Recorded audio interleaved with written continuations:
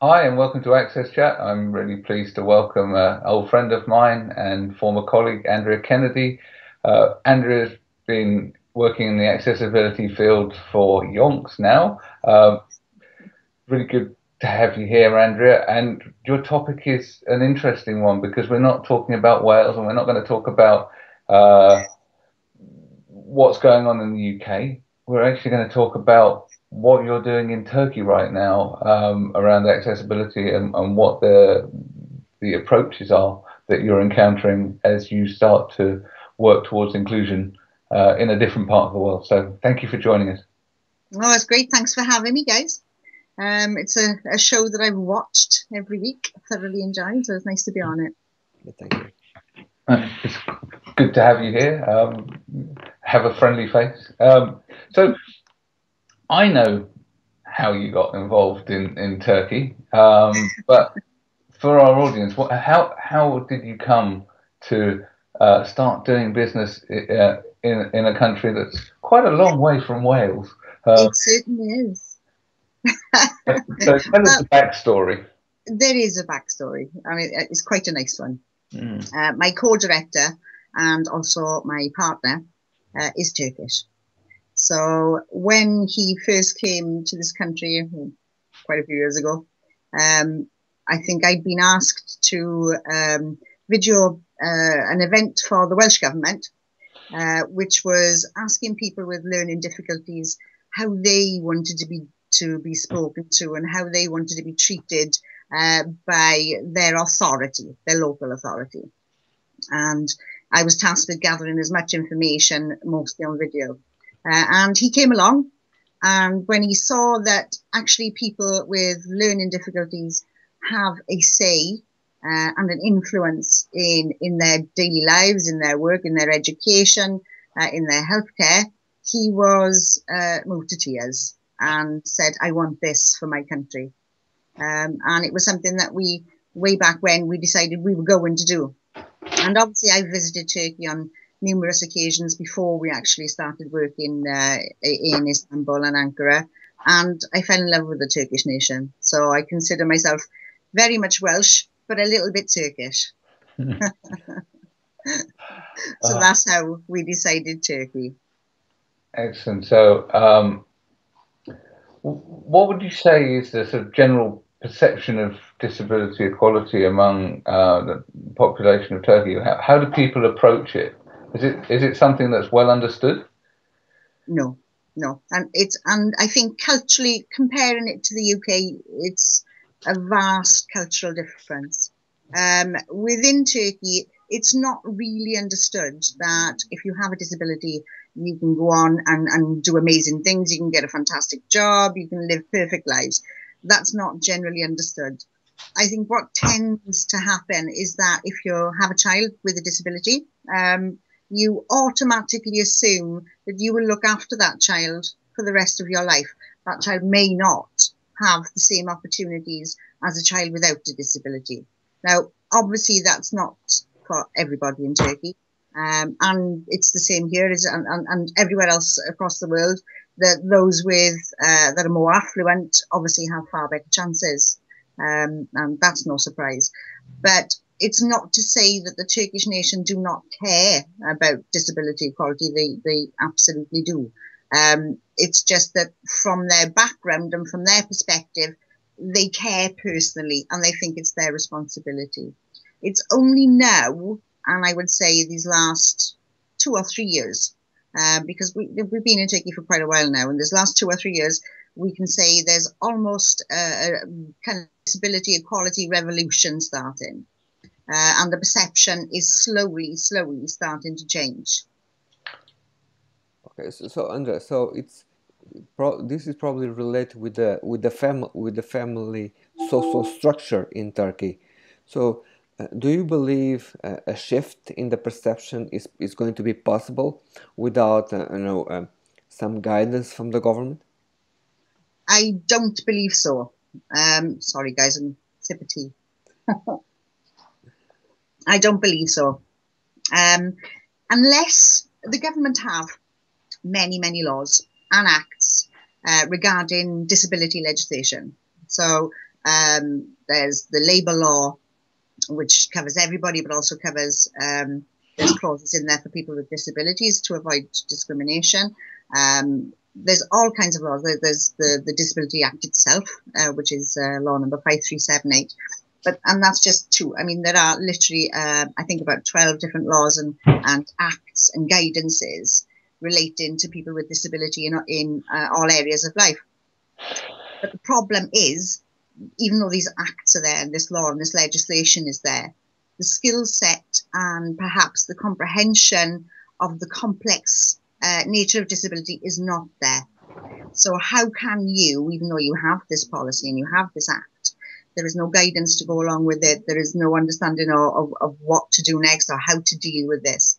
So if I can give you an example, there is a form of positive discrimination that every Turkish company that has over 50 employees has to have 3% of its staff with disabilities. So everybody thinks that's pretty good. Guaranteed to get 3%, and if it's a government organisation, it needs to be 4% of a large workforce with a disability. But what happens is that disability is scored on is classified on an unusual basis. So a person will go along with his CV and he will say, I am 40% disabled. So this classification system is created by the healthcare section of the government. And they will say they will merit you on your disability percentage style. So then you get your CV gets put out there. A company knows it needs to take on 3%. It'll pick up your CV and it'll employ you. Now, what capacity it's employing you in, it makes very, very, very little impact or benefit to that person, because most of the jobs are not meaningful jobs and not meaningful roles. So what we have is the perception needs to be changed from the very, very top. So government need to bring in a lot more understanding and a lot more skill sets, feed down throughout the government and police these policies and get these policies working, aid the comprehension and understanding. But it also needs to be taken from a business point of view as well. Yeah. So we had a really good discussion with Susan Scott Parker from the Business Disability Forum a couple of months back. And she was pretty much calling for the end of quota systems because of what you've just described, which is the sort of marking of people as a percentage disabled, and the higher percentage disabled, the more points you give a company. But there's no incentive to give anyone a decent quality job. Absolutely. They're all muck jobs, really terrible, the career prospects for people that are taken in through the quota systems, usually into sheltered workshops or dead-end jobs. Absolutely. And so there needs to be a change in perception. So I think that's a sign of immaturity of an understanding of what you can achieve as a person with a disability these days with the help of technology, with the right kind of backing. But that's not to say that this is a criticism of the government, because these are steps that countries take because they need to move something on. And I think and it's I think we were there, transitional process. I think we were there like 20 years ago. I mean, even now we do some work in South Korea. So we've got a customer in South Korea. And before we started working with them, we realized we had to do some research into the area, and they have a tremendous amount of disability laws and acts. It looks amazing until you realize they're in the same position. The understanding of how they affect these laws is a little limited. So this is not an issue that is solely attributed to Turkey. This is something that every nation will encounter at some stage of its accessibility journey, I suppose. Yeah. Okay. So obviously Turkey's a candidate state for EU membership. And do you think that this candidature is having an effect on how it's implementing disability legislation, or trying to change what it does in relation to disability to help it align with Europe, albeit that European approaches are by no means unified, and there's fragmentation across member states. Yeah, absolutely, and there's a concerted push and a concerted effort, and within the government itself, a real desire to make these changes happen.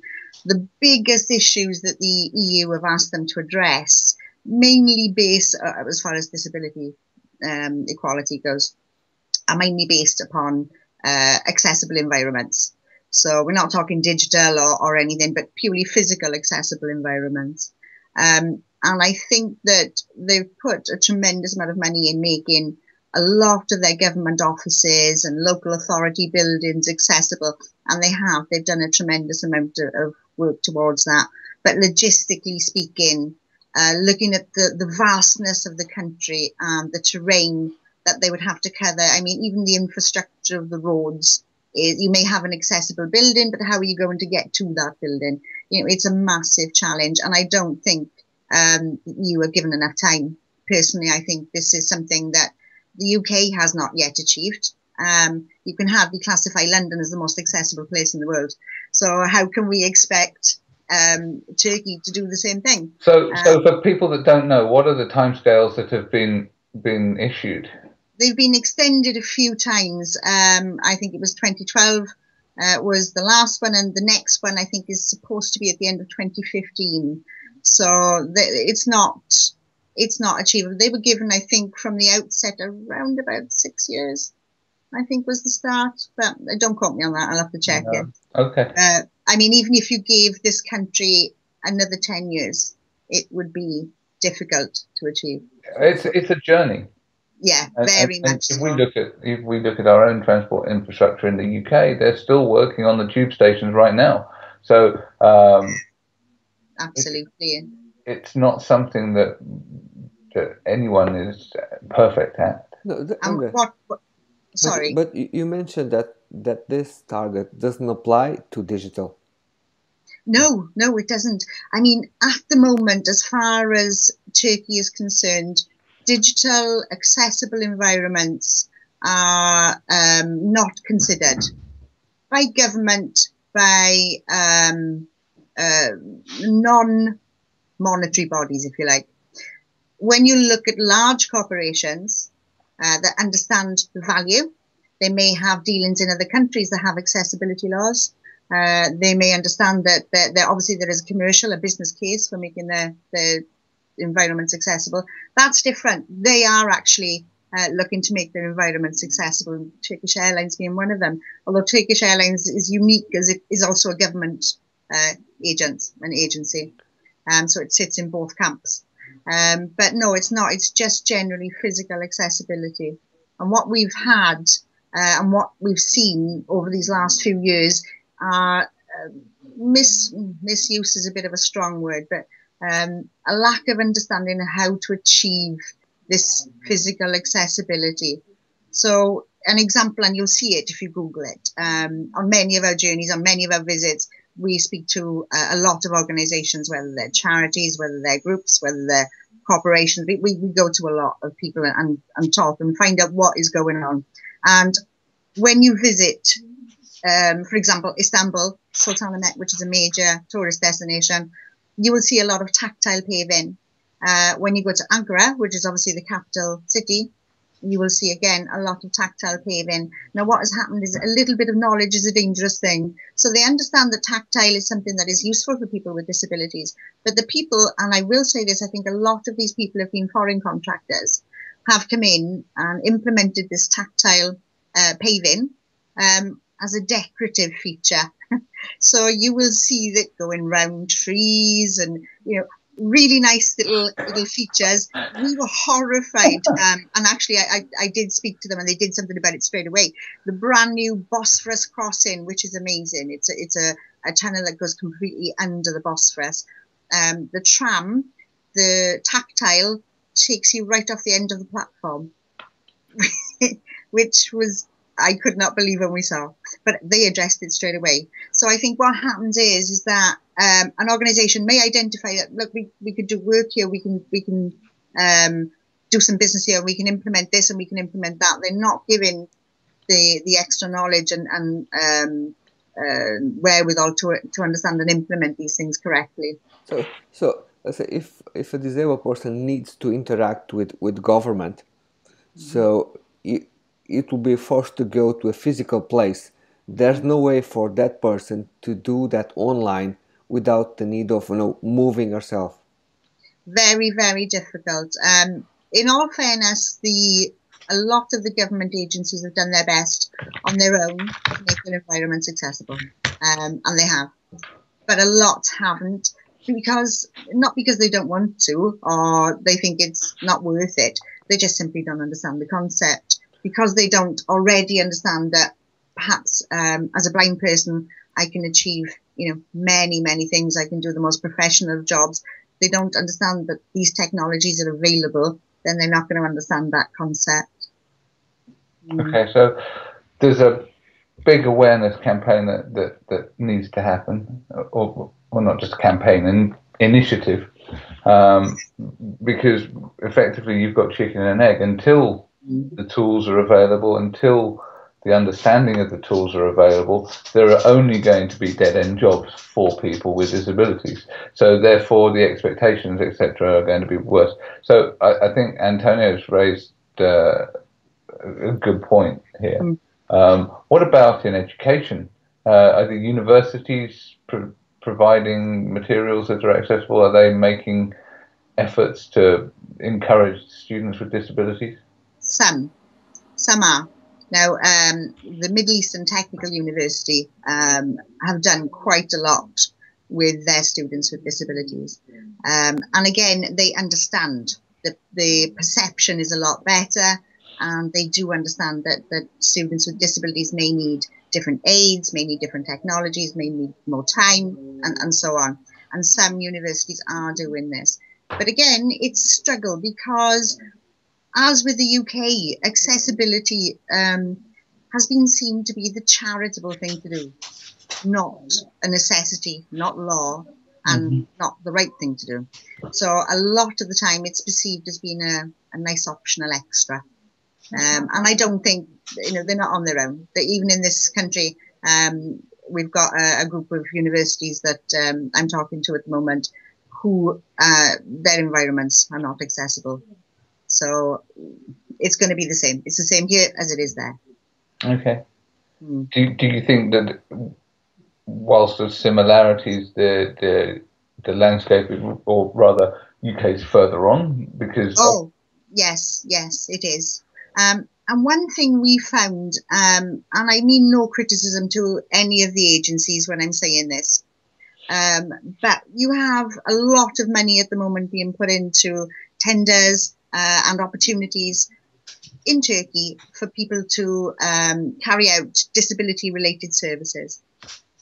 And in this country, we're really far ahead. We know what we're doing. We've got our infrastructure in place.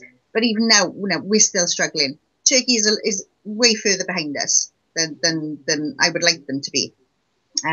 But it's really understandable. But what we're seeing is many a process of evaluation is going to be needed when tenders, for example, EU are put out. Who evaluates the tenders? When companies come in, a lot of them are British. They may do the work, but there's no knowledge transfer.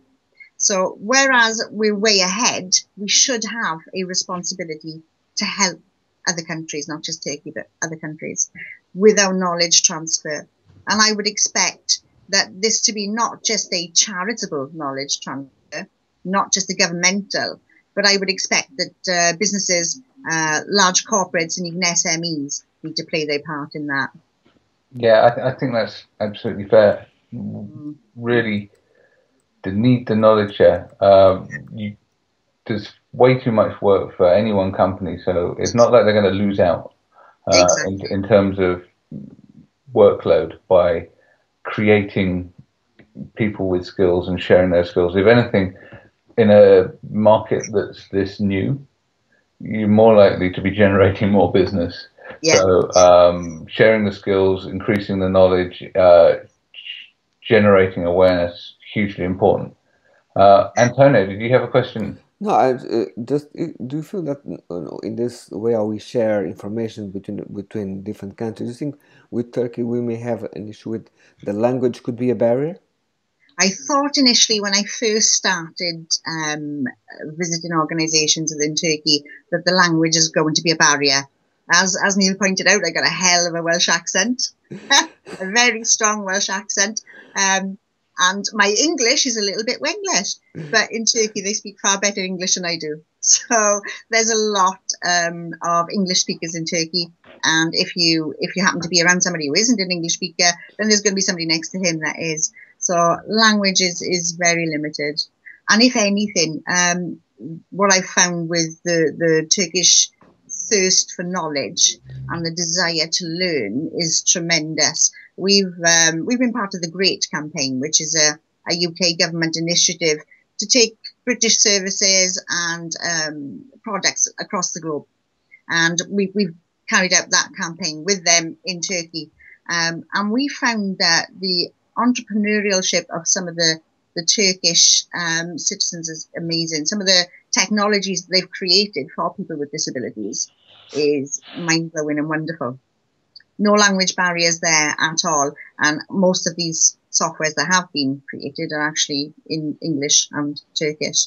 No. So I think the language is not going to be a barrier, and the knowledge transfer certainly won't be a barrier. The only barrier we're going to have is getting people to understand it's okay to share this knowledge, whether you're a commercial organisation or not. And not only is it okay, it's our responsibility. Okay. So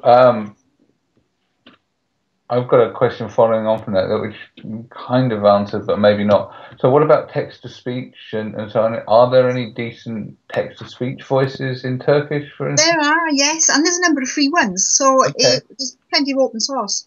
So if you look out, we've even got Welsh, by the way. Nice little free Welsh synthesizer. You know, the text-to-speech can be really, really expensive. Yeah. But if you know where to look, you can pick up some of the open source stuff that's just been developed for free.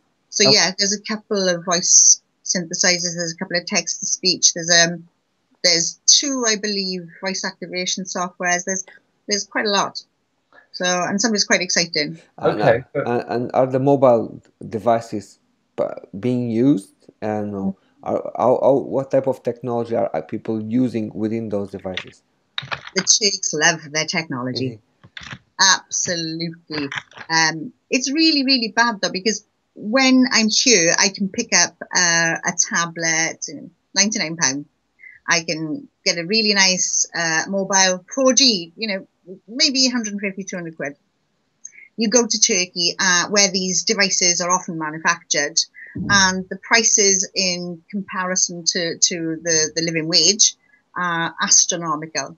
But that still does not stop people with a passion for technology, and the Turks really love the technology.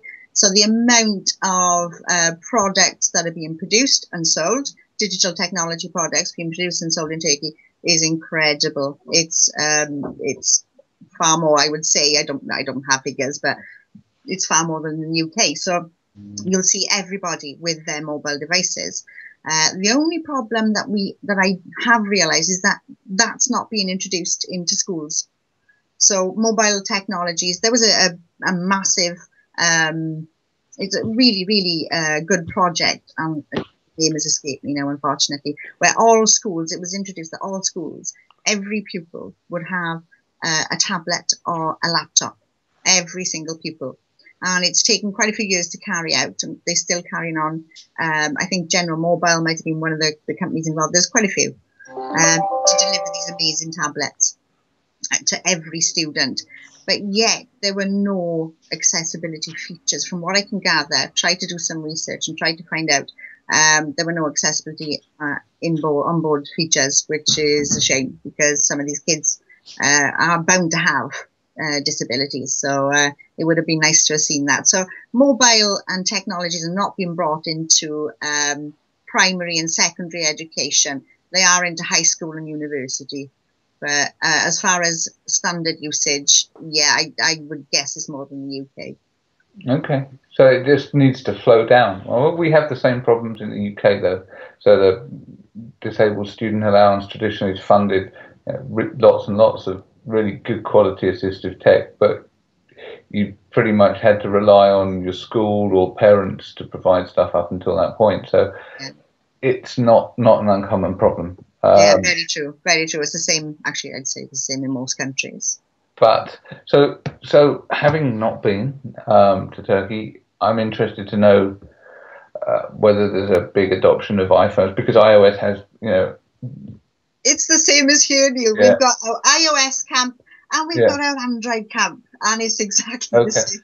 But there are a tremendous amount of iOS users, and it does seem to be the favoured technology. Yeah, so it's certainly inbuilt accessibility. Absolutely. And I'm an Android fan, but I have to give it to Apple. Yeah, I do. But seriously, I mean, when we're talking, I may have brought up some like negative issues and negative thoughts on what's going on. But to be perfectly honest, these are things that every country has faced at some point in their journey. But the thing about Turkey is right now it's so exciting. It's such an exciting place to be right now. I'm working at the moment with an amazing woman. She's a solicitor, lawyer, practice in employment law. She's blind, and she's just started, and we've just helped her get the first first ever guide dog association set up in Turkey, which is wonderful. We've actually helped her to get online and get a fully accessible offering. That we're doing a lot of other things together as well. I didn't realise until I'd actually met the British ambassador in Turkey, Richard Moore. His wife Maggie, a fantastic woman, is visually impaired. And until Maggie brought Star, who is her guide dog, to the country, nobody really seen a good working guide dog before. They'd heard of them, but it hasn't really been much in the news. Some people did have guide dogs, but very, very few. And Richard Moore actually said that Star had taken more attention and more fame than Richard or Maggie. So, which is really, really nice. This is the first ever guide dog association. So, there's so many people that through really difficult struggles have done some amazing things. It's definitely the place to be right now. Okay, so what do you think are going to be the next steps, both for you as a small organisation, and where do you also see the government going, and legislation and what's their direction of travel? At the moment, their direction seems to be at the right route. They're going down the right way. There seems to be a real concerted effort right now. So we've got a series of EU tenders that are just come to fruition. There are a lot of local government acts and national government acts based around accessibility, albeit physical, not digital. We've got a lot more of a push towards employment as well. But what we need, the next step should be, please bring on board these expertise. And when the experts get into position, leave that knowledge there. Encourage the Turkish people to do it themselves. We ourselves are going to be starting up. I was responsible for creating the Short Trust, which is a UK charity, first ever, I suppose, high-end technical social enterprise. Their accessibility services.